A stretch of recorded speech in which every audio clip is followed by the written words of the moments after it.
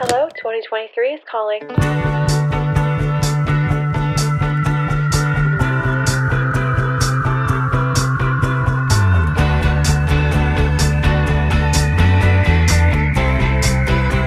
Hello everyone and welcome to the Countdown to 2023 series. It is day one. You guys had an amazing Christmas or Hanukkah and just a wonderful holiday season. I think this time of year is so fun. I always have a video series. I always create videos about how to actually achieve your resolutions, how to set new goals, resolution ideas, habit ideas, all these things. And I'm so excited for this new series. It's my first time doing like a 5-day back-to-back series, but I'm actually going to teach you guys how I set my goals and my resolutions for each year. And I've been doing this for a few years now. It's the way that works the best for me. It's how I'm able to achieve what I want to achieve. It's how I'm able to not feel overwhelmed by my goals come January 1st. Kind of have that good balance of pushing myself towards my goals, trying to be a better person, reaching those goals, but also not being obsessed with productivity and progress and having a good relationship with goal settings. And I'm so excited that these videos come with free downloadable worksheets. These are going to be so helpful to you guys. So sign up in the link in the description box. Not too late. You can sign up any day. And these are perfect to print out like how I did. They're just black and white, no color ink for you guys. Or if you want to use them digitally, or if you guys have the planner I created, the Dream Achieve Workbook. These worksheets were created after what's in the workbook. So grab your workbooks or you can grab the worksheets or both. Today's special flash deal is 15% off all the Dream Achieve Workbooks, student or post-grad, any color, ends tonight, 12/26 at 12 a.m. Eastern. If you still need your New Year planner, today is the day to buy them and it'll keep you motivated all year long or for the next 6 months instead of just, you know, right before the new year. But now let's get started on how to actually achieve your 2023 resolutions. I think it's good to obviously reflect on your previous year. I'm going to be doing this in like a January reset or plan with me video coming soon. I'm not sure which one.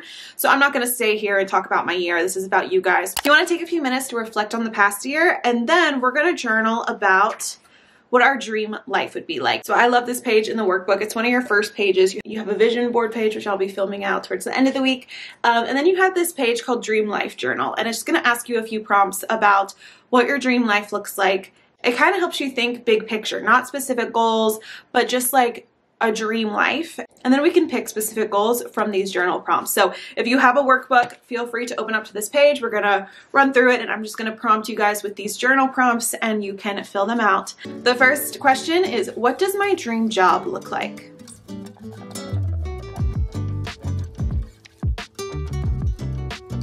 What does my dream environment look like?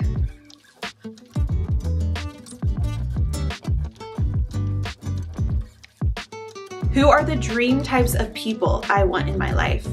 I think we forget this one a lot, but you gotta surround yourself with people that you love and enjoy their company. So what kind of person do you want to be friends with or have in your life in the next year?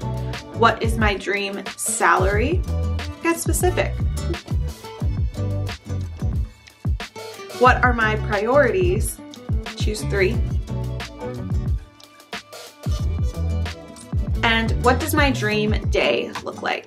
You can write just something quick, or you can take this prompt, my dream day, and create a whole journal page about it, writing from the moment you wake up to the moment you go to sleep what your ideal day would look like. All right, so now that we've journaled a little bit about what our ideal future you looks like, it's time to set some goals. So first we're gonna do a little goal brain dump. This is in the workbook again. There's only 8 spots here in the workbook, but feel free to take up more. You can even get super specific if you want and break it into personal, work, health, and miscellaneous goals or something like that. But just kind of look back on your dream life journaling prompts and figure out what goals really stick out to you that you can achieve within this next year. Or maybe when you're journaling about your dream job, you are actually owning your own business. That's an amazing goal to start this year, whether you have it as your full-time job or just a side hustle. think about what you wrote about in your dream life journal and what goals you can pull from that to achieve this year. All right, so now we're gonna do what I call goal dividing, and this is where your first little worksheet comes out. I just broke up the quarters for you guys. So I love to do quarterly goal setting because it's manageable. So a quarter is 3 months at a time. I think sometimes a month goes by super quickly, but also a year feels like forever, right? So I think it's really approachable to do goals by the quarter. It gives you 3 months. You know, if you didn't achieve it the first month of the quarter, you can achieve it by the second or the third. And then it kind of also helps you break down your year by the seasons. Obviously, we use quarterly system in business as well, but I started using it in my personal life a few years ago and really loved it. And I know a lot of you guys do too. So that's why I also put that in the workbook. In the new workbooks, there's a goal dividing page with your quarters. So right now we're really just focusing on January through March, okay? You can kind of think about big picture year goals. Like I knew in April to June, I wanted to travel to Europe. So I put that on there. And then I knew in October by December. So by the end of the year, my big goal for 2023 is I want to have an office for my business. So I put those on there. But as you can see, I didn't fill out every box for every quarter because we're going to come back to these at the start of each quarter. So right now we're just focusing on January through March, the goals that you want to achieve in the next 3 months. And then when end of March comes around, beginning of April, then we'll come over to the second quarter and plan out the goals we want to achieve those 3 months. So you really break it up throughout the year. You're not thinking year long. You're literally just planning 1 to 5 goals that you want to accomplish January, February, and March of 2023. That's all we're setting, okay? So for me, I wrote that I want to start a New Year content series. That's what I'm doing now. So that will be achieved in January. I am bringing on my first intern, so that's kind of an overarching goal that will be throughout the month. I want to start ballet classes, so I don't know if I'll have time to take ballet classes in January. It's a super busy month business-wise, but maybe by February I will. And then I want to keep up with my monthly budget. So I have a little bit of a mix of business and personal goals, but you can do just personal, just health, just business, or you can do kind of a mix. This is my goal setting system I love, and I don't hear a lot of people talking about, but I taught this last year, maybe the year before, and it is to figure out whether your goal is a project goal or a habit goal. So for example, a project goal is something that you're going to have a bunch of mini goals to fulfill, like starting a business, like buying a home, getting into college. Like those are all things that are going to have a bunch of steps, and so I consider those a project. Then there's the habit goals, which are get up at 6 a.m., drink more water, things that you can do daily or weekly that don't have mini goals underneath it. It's just one thing you have to check off. But in this video, I want to share how to achieve those project goals, the things that seem really overwhelming that you're like, I don't know if I could ever actually do this. I'm going to break it down and give you guys a really tactical plan of how to achieve those big project goals.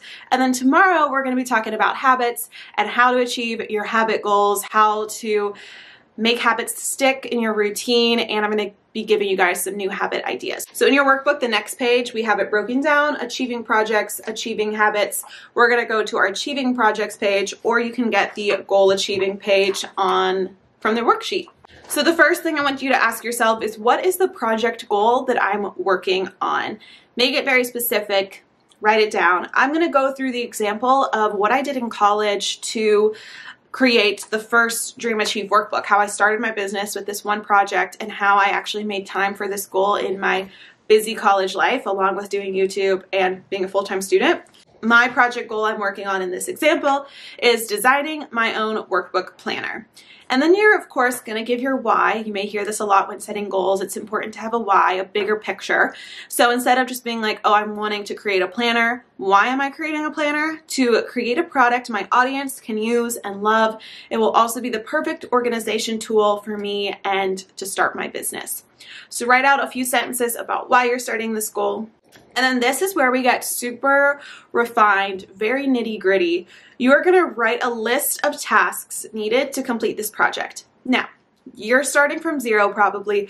You're not going to know every single task needed, but all the tasks that come to mind when you're like, oh, I want to buy my first home, but I don't know if I can afford it. I need to find a realtor. I need to research realtors. I need to look into the school districts. I need all the little things that stop you from kind of moving forward on that goal.